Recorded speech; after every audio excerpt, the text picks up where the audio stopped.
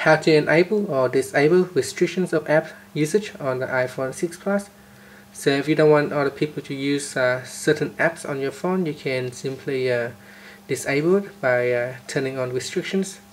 Now let's go back to the home screen by pressing on the home key at the bottom.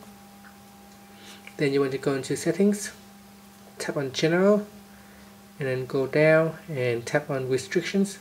By default it is off, so you can tap on enable restrictions at the top.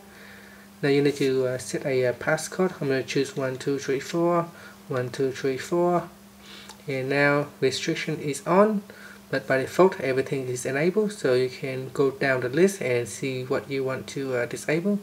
For example, if I don't want other people to use camera, I can turn off camera, I can turn off FaceTime, I can turn off other things as well, iTunes store, installing apps, deleting apps, or in-app purchases.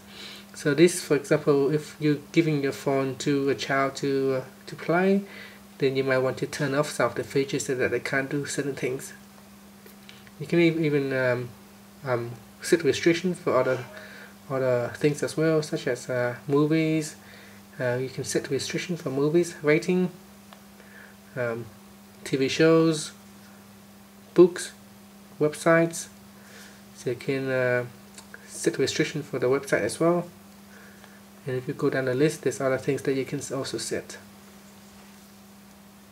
So finally, once you finish, just pressing on the home key to finish. Thank you for watching this video.